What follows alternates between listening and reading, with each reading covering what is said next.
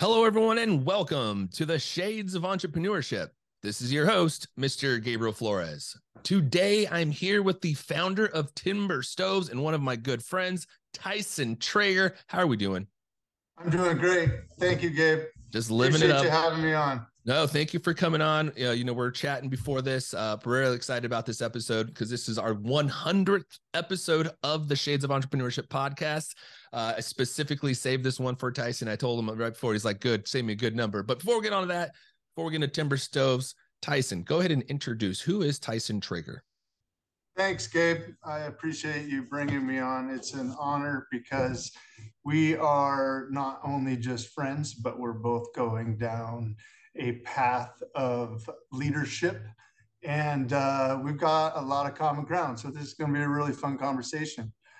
I own Timber Stoves. It's my mission to bring heat to every backyard patio.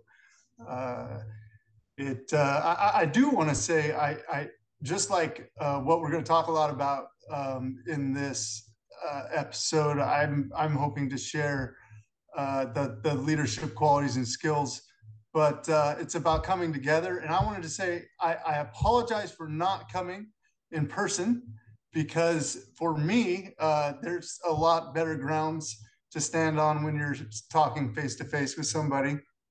I'm in the depths right now, the trenches of small business. This is our peak season.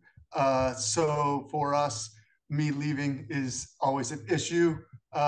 It's part of the drive to grow the business is to be there at all times for them. So that's unfortunate for our meeting, but I'm sure we can cover the basis. So thanks for the opportunity.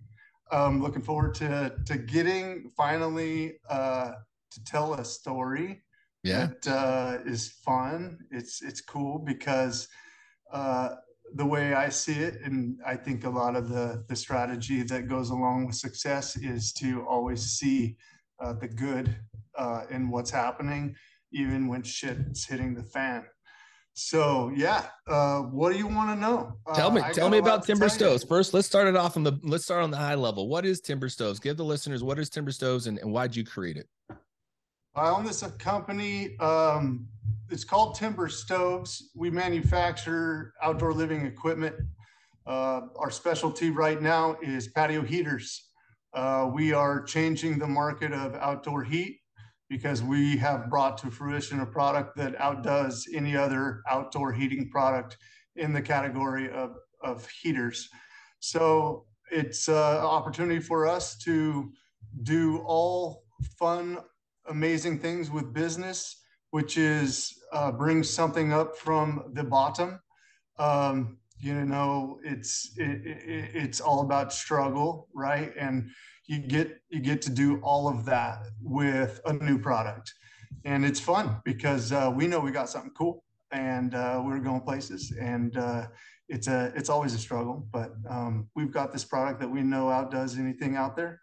Starting to see some other competitors on the market, and it's so cool to be able to watch our business lead the way, and that's what's fun about this is it's a team game for sure. It's a game to me. Yeah, you mentioned this is a new product and you're kind of being kind of a pioneer without a frontier. How difficult has it been for you as an entrepreneur to start a new business that really didn't have a space yet? Yep, that's the game. I think the challenge is with any product, not knowing how far can you take it because you don't have the analytics telling you that. You have basically the faith on what you're doing, your experience from your past, and your ability to cope with what is needed to be done.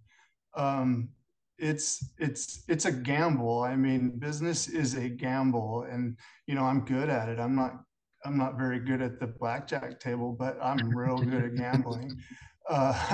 It has to do with taking those risks because you don't get to type in to Google Trends wood pellet patio heater and see some kind of analytical situation that gives you a forecast. It is up to you. And, if I go back and I think about, well, how did I know that, what I was doing was going to work out and is a good enough product to continue on a gamble like that? It really is asking your friends. It's getting the truth from the people around you that are getting time around that product. Honesty, you got to have people giving you the truth. One big factor for me is you got to listen to people.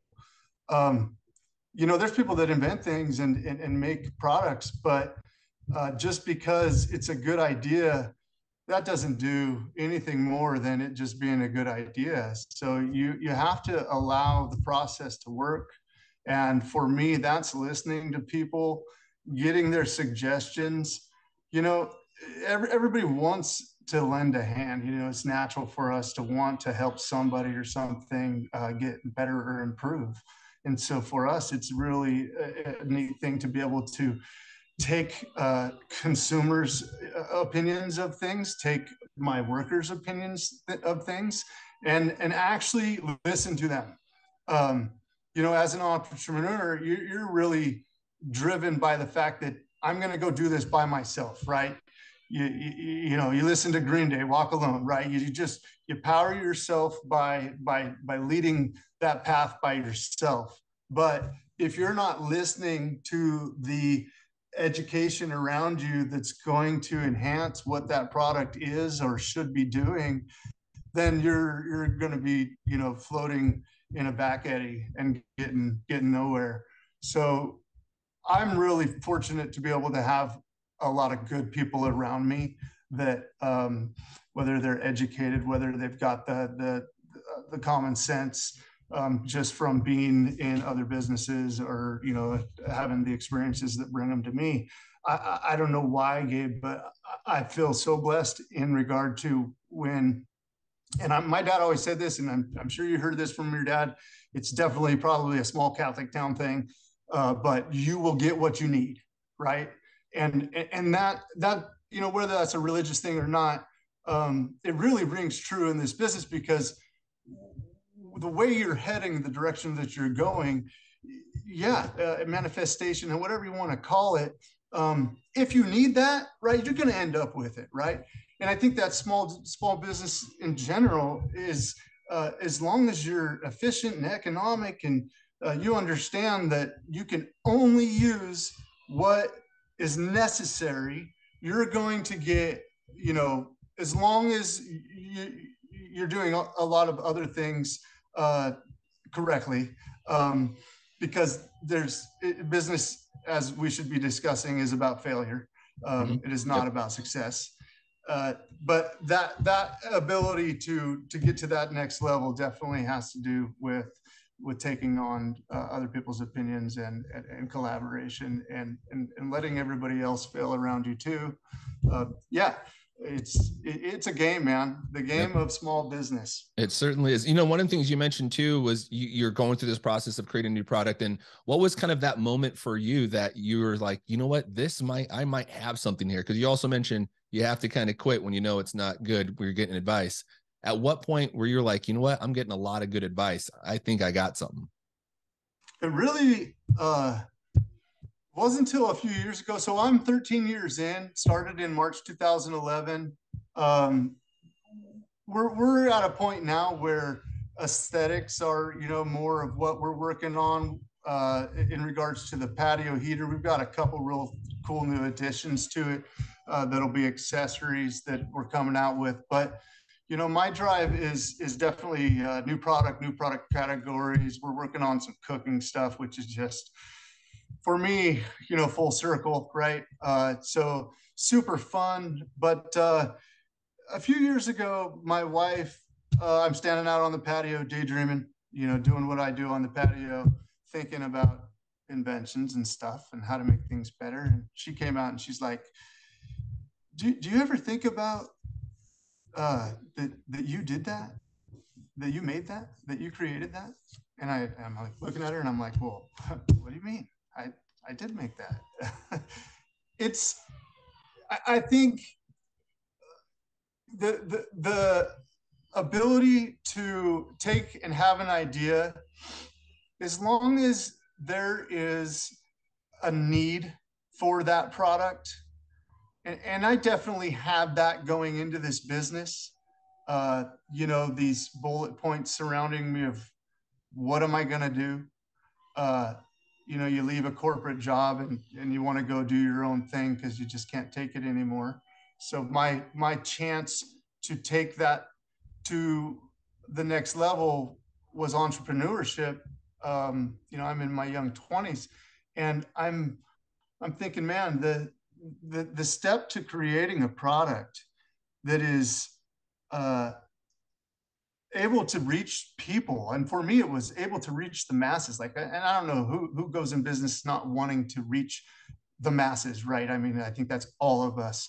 But for me, it was like I watched my family create a product category that was so well known that it really made it for me a bigger goal, I think, than others would have put in front of them. That what I wanted to create isn't just a design on a t-shirt. I wanted to create the next product category.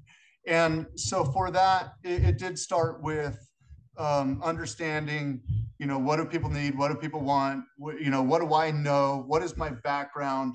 Where can I go with a product? For most people, it's going to be relative to what their history is and where they come from. For me, that was a big reason why I continued heading down this path around wood pellets, and it just makes sense for me. It's like, given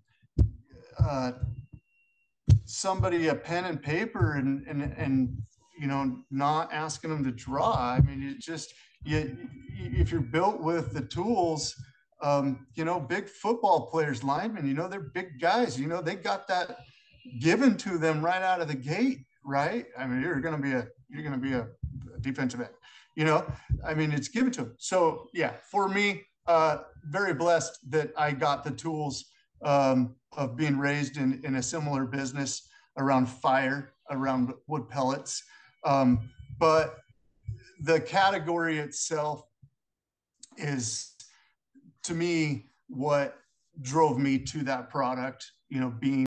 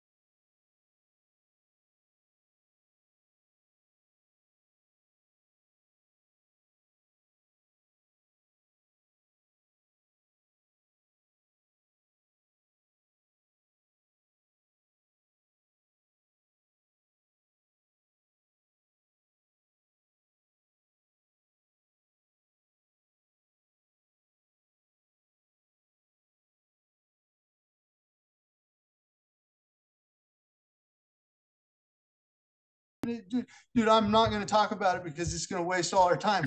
But there's so many good things to making your product here. And that's something you'll see with timber stoves. You will never see us manufacture our product outside this country. There is a solid benefit. You know what we did during COVID, Gabe? We doubled our business. You know what we did the year after COVID? We doubled our business again. You know what corporate businesses were doing during COVID? Scratching their fucking heads. They had no idea what to do. You know why? Because they couldn't get their shit. You don't make it. What? You don't make it. No shit, you don't get it. You know what happens when I run into a problem of a mandrel head on a socket screw out here for this spin gun we're running? I run to Napa Hardware, I grab the replacement socket head cap screw, and I start back up again. And it took literally less than 20 minutes to be back up and running. All of that is because it's sustained through local business. I was able to do that in a short, efficient amount of time because it's accessible. So yeah. Hey, no, I mean, at the end of the day, you know, America was built on the back of small businesses, right? That's kind of the concept. Now, is this your get first? Back to that point. Exactly. Now, is this your first venture as an entrepreneur, or have you had other businesses before? No, I started out with a company called, well, I did have a couple other small businesses. If you want me to start at the very beginning, when I left the corporate world, I thought I was going to be a landscaper. I don't know why a lot of people think this. I've got a brother who's actually still in the business and he loves it. But getting outside and getting that fresh air, you know, I think does so much for us. And that might be why I did that. But started up a little landscaping business, did a couple friends' yards and stuff. And, you know, realized, oh shit, business is harder than it looks. Made no money on the first couple projects and scared me out of that. Then I was a fly fishing guide for a little while, and I spent a year in Wyoming trying to chase that dream. Working in a Orvis fly shop taught me a lot about the retail spectrum on that, and taking people down the river really gave me the social side of the one-on-one that it took with a customer. And so after I got back from Wyoming, I got lonely is what happened. I'm out there in Jackson Hole and it's a nice place, but if you don't have friends, it's a fish can only mend a friendship for so long. We basically, I say we, me and my dog, we headed back to hometown Mount Angel, and it was, you know, I think destiny that I met my wife, but I met my wife, and you know, you're lost in that first part of marriage. You don't know what the hell you're going to do. So career-wise, I figured I'd give the retail side of business a shot. My family made and sold a barbecue, and I figured I would sell that barbecue in a retail store, and then I would tie my fly fishing background to that. And that's where Fin and Fire came from. Still in business in Redmond, Oregon today. That would be my first, I would say, business that I ran, but super great experience as far as me getting to test the waters. You know, I didn't know anything. I was 25 years old, running a business, renting a old, it's now a tattoo parlor, but an old brick corner building, downtown Main Street, Redmond, Oregon. You know, pretty strange town for what I was trying to do. It was good, but pretty strange town for opening a new business. But it was a great town, great opening, great start to my my world as a small business owner. Fail. Okay. Fail. I sold it in 3 years. Was able to sell the assets for what I owed and washed my hands of it. But the lessons I learned in the old men coming in, telling their fishing stories, people coming in with broken barbecues that I would fix, or I would go do cooks, and just, you know, all the things that you do towards that business, right? That business was focused on selling barbecues and fly fishing equipment. And it took all my time, all my energy, all my money, and it was awesome. Would I ever do it again? To know that that is what it takes, yeah, you got to put yourself in those predicaments. I learned a shit ton from just going and doing it. It's a big lesson that I give to all my guys is, they think I'm some smart guy. I'm not some smart guy. I just stuck my finger in the socket and I know that it shot shit. There you go. Now you Yeah. look like Einstein, though. Well, now I do, and they might think I'm Einstein. But you know how many times that I had to stick my finger in different sockets? And that's the thing. You have to be able to go out there and try something that you don't know the answer to. If you fail, you will find the answer. If you succeed, you might find the answer, but probably not as well as if you fail. So my advice to the guys in my shop is always, you want to get somewhere, you want to go somewhere, do it. Go do it. Oh, you want to be in management, whatever? Cool. You know how you're going to get to that point? Go do something. Go. You want to know how you want to run this machine? Well, go do it. And it's about how brave you can be in doing the things that you otherwise would have been scared of a result. Why? Who cares? Yeah. I lost my dad a few years ago, and one of the best lessons I ever got from that was, you're not going to be here very long. It's a short life, and you better enjoy it. So part of that is taking risk. Yeah. Yeah, Certainly. Yeah. Now, what would you say, you've been doing this for some time, but with timber stoves in particular, what would you say has been the hardest part? Have you ever had a moment of like self-doubt?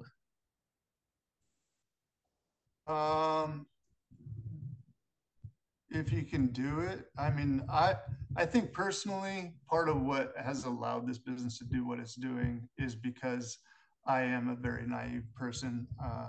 I'm a go-getter. I'll set my goal and I will go get it. So it's for me not something that's an option. I'm not a failure. I will never be a failure.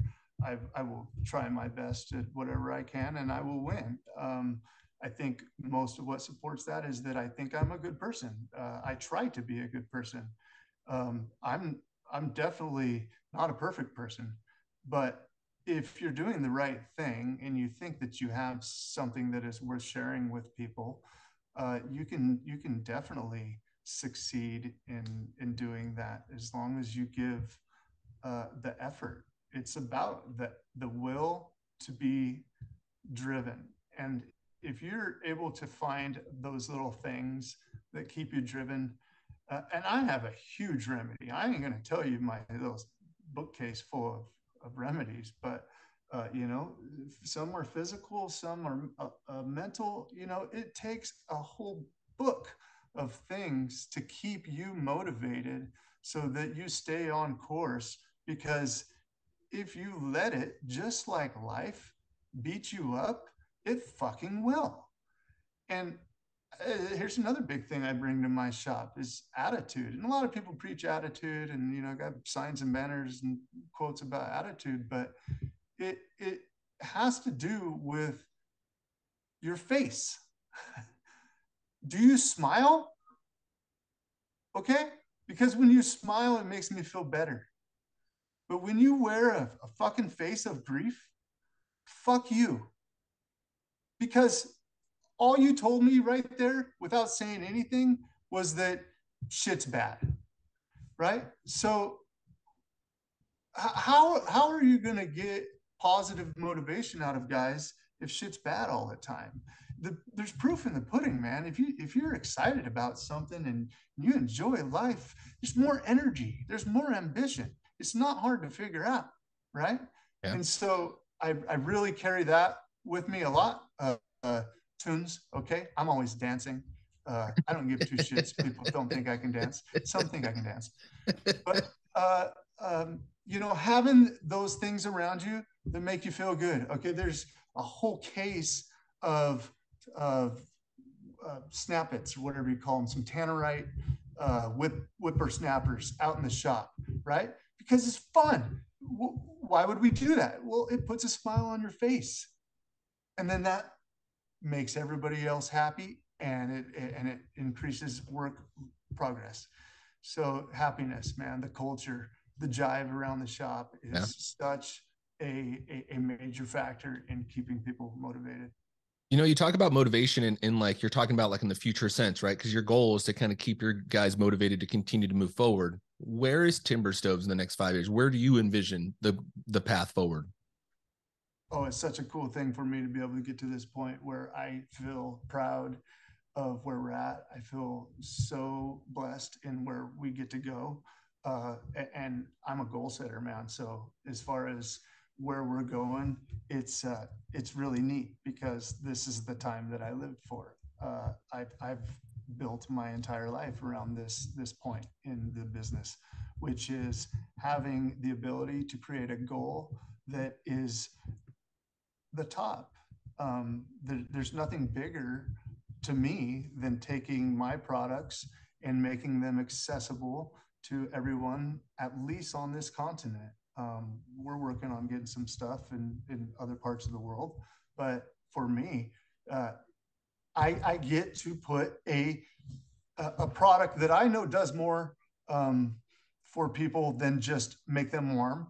That's something we can talk about in a little bit, but the ability to sell something to somebody because of that necessity, right? And be able to answer to that need, awesome. And that's where we're at. And that's where we get to take this. We get to take this to any person that has that need. Everybody's cold. There's no point in somebody's life when they're not cold.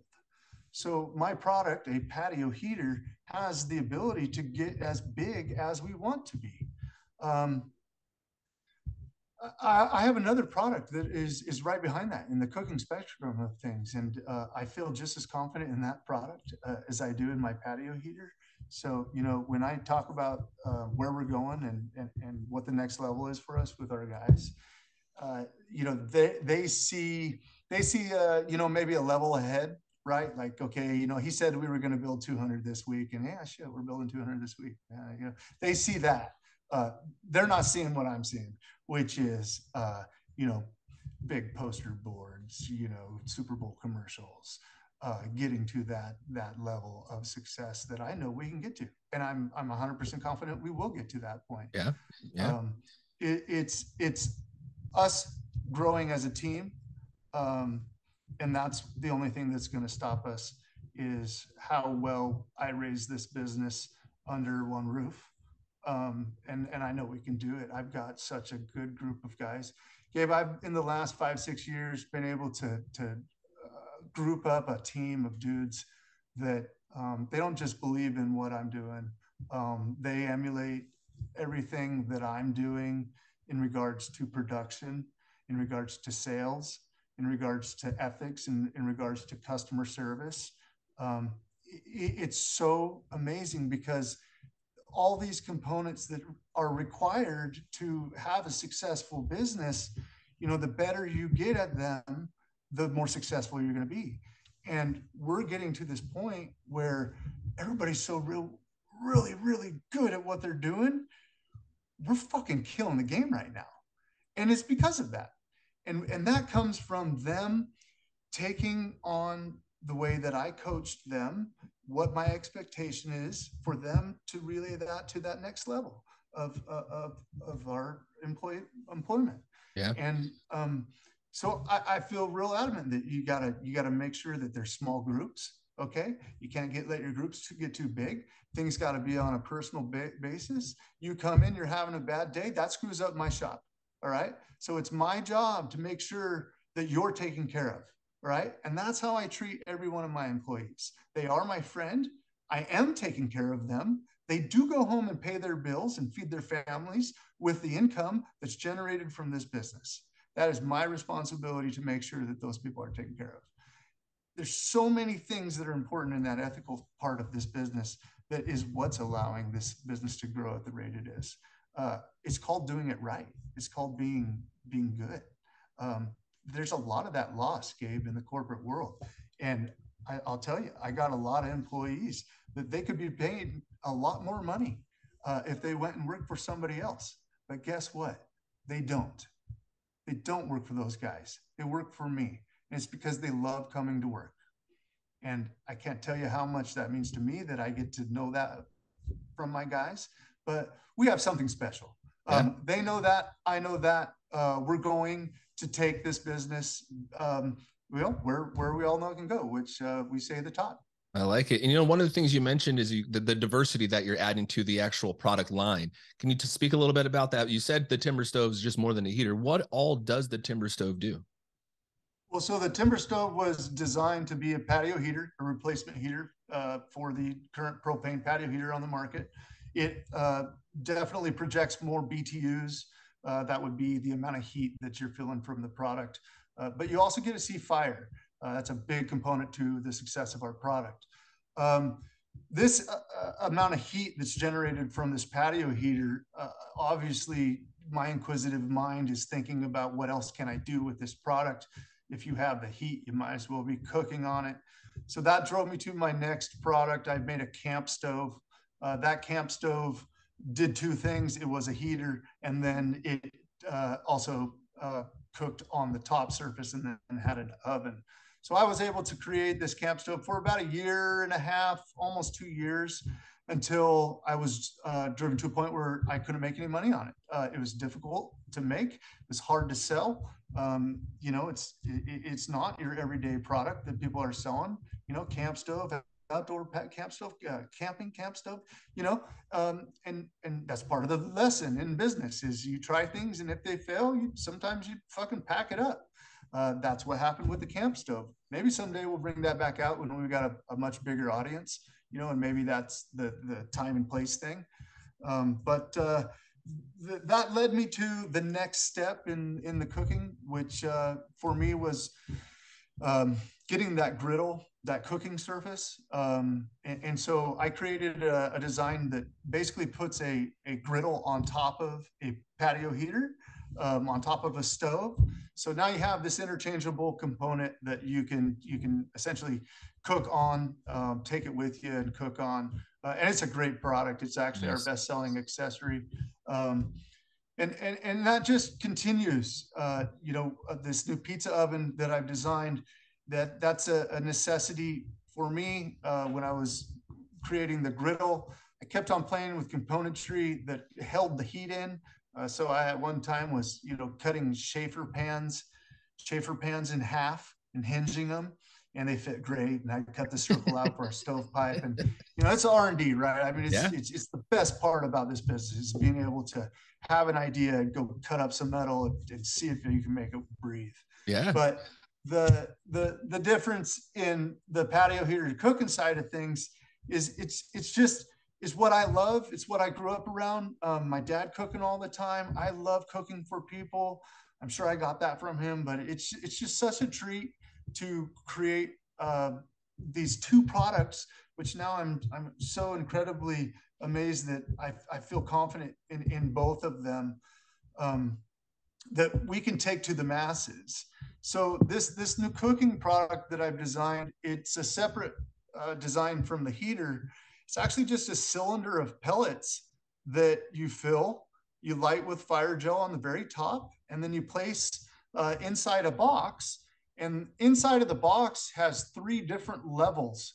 And depending on what level you put that cylinder of pellets into is the temperature that you're going to get on either the griddle, or because the products are interchangeable with this burn box system, you can put a pizza oven on it.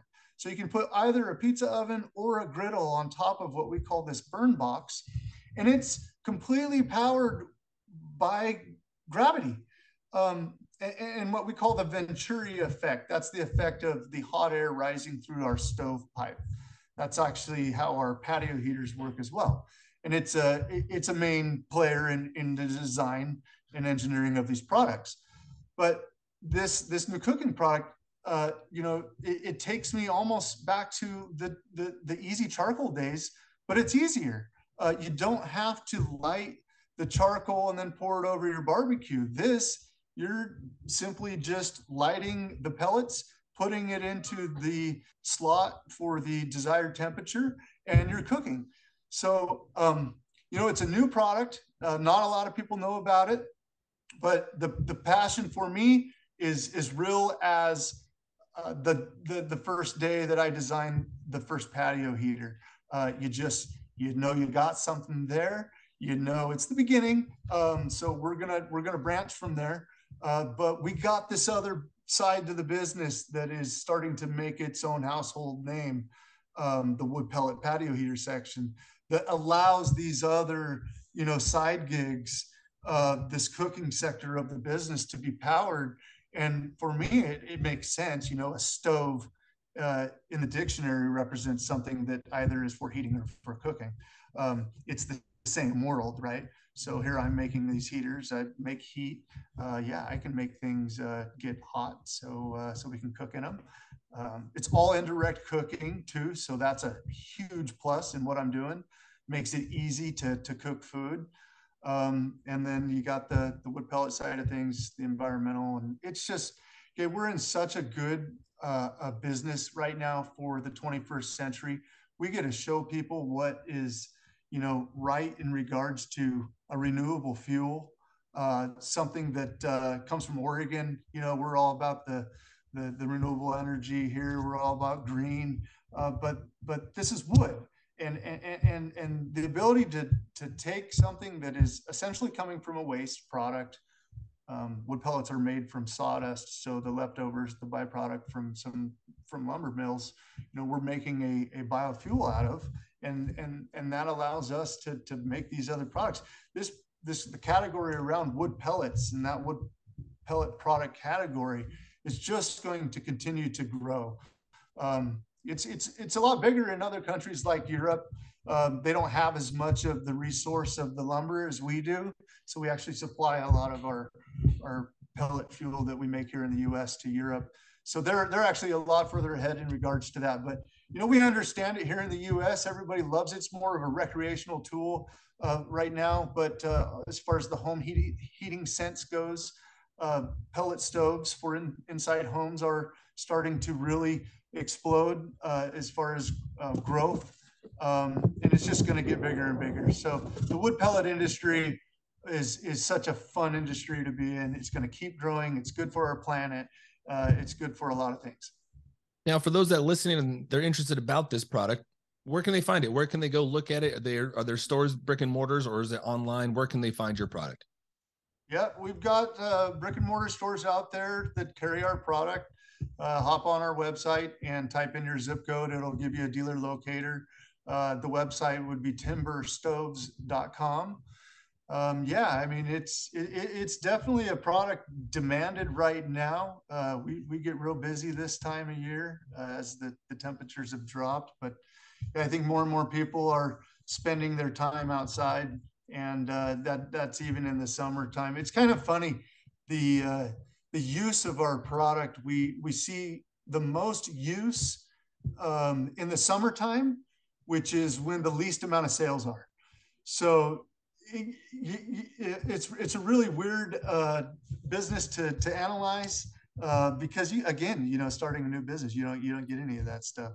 But we have really understood to the point of people want to be outside. They don't, once they're out there, they don't want to go back in. Yeah. And that's a favor of our product. It's a thing you fill up and you let her buck, and she'll go until you shut her off. Nice. Now, what advice would you have for the listeners? Maybe an aspiring entrepreneur, somebody that's thinking about getting to a small business. What advice would you have for them? Which part? Like what to go for, how to get there? Just more, any advice that what's some key advice? Maybe things to watch out for, or things that you learned throughout the way that you're glad you learned. Yeah, I was actually really fortunate that I didn't get any funding, outside funding for my business or businesses when I jumped in. I think that no matter how big you are, whether you're a giant business and you want to start a new product, you are better off starting with no funds, because it is going to take that most efficient route to actually get to that end result anyway. So by that, I mean, the mistakes that are going to be made, you could spend millions of dollars, to try and get to that point that one guy could have made those mistakes in his garage, by dicking around. So that new meme or whatever that's going around that's hilarious about fuck around and find out is so fucking true. That is so good. I love seeing that.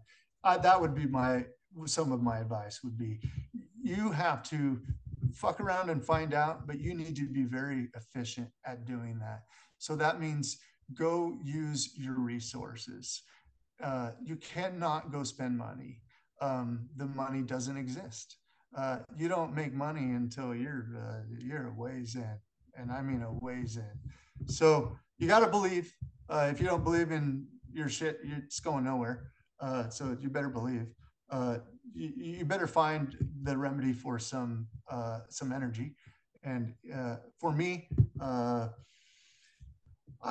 take things personally. So a lot of my energy comes from holding things against people, animosity, wanting to set the standard, they're just, I like to power myself by that stuff. It might not be the right way to do it. I'm sorry, but I'm also a really nice guy. And ask any of my employees, they'll tell you I'm the nicest guy on the planet. And that's how I want to live my life. I want to be real direct. I want to be as hardcore as I can on making sure I'm giving the best that I can. And if I got to use a little animosity against somebody to do that, then I might. I've stopped calling people things to their faces. I've stopped hitting things. You got to grow. You got to grow. And in order to grow, you have to learn what those mistakes are. And I've had a lot of mistakes, Gabe. It's been what probably powers this business so well, so fast. Now that we're at these levels where we can see that success because I have the support, I have the people, I have the capital, and it's awesome. It's awesome to watch this thing launch, but it does not come from good luck. It all is from trial and error. Yes, it is all from trial and error. Tyson Traeger from Timber Stoves, thank you again so much for coming on the show. For those folks listening, we'll have Timber Stove information on the website as well as the newsletter, theshadesofE.com. You can go and subscribe there. You can also follow us on the social sites at the Shades of E. Tyson, do you have, what are your social sites for the Timber Stoves? So you can see us, at Timber Stoves on Instagram, at Timber Stoves on Wood Pellet Products. The main business is Wood Pellet Products. We've been operating under that umbrella for quite a while, but Timber Stoves is our brand of patio heaters, and that brand is going to carry us into the future. So Timber Stoves, you'll see it on hats and shirts everywhere someday. I love it. I love it. Tyson Traeger from the great city of Mount Angel, Oregon. Only the best come out of there. Again, folks, if you're listening, please subscribe to the newsletter at theshadesofE.com and follow me at the Shades of E on the social sites. Thank you and have a great night.